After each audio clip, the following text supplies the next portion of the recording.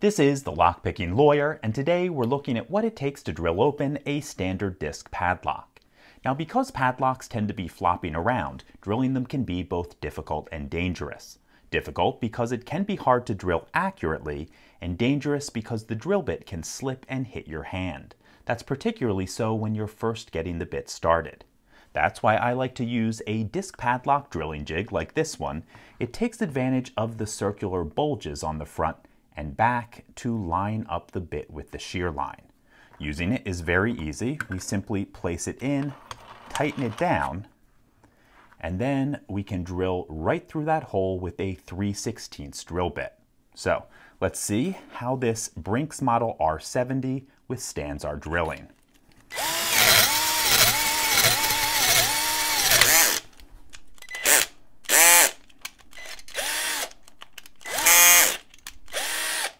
Okay, I think we got through all of the pins.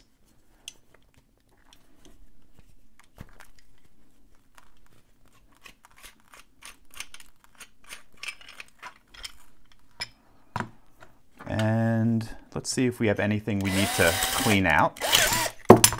Oops.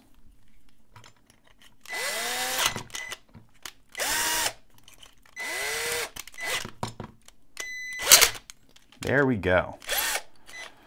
As you can see, the drill bit caught onto the back of the core right after we finished with the last pin, and it just pulled that shackle open.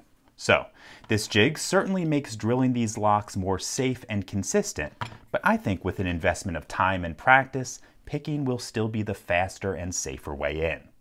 In any case, that's all I have for you today. If you do have any questions or comments about this, please put them below. If you like this video and would like to see more like it, please subscribe. And as always, have a nice day. Thank you.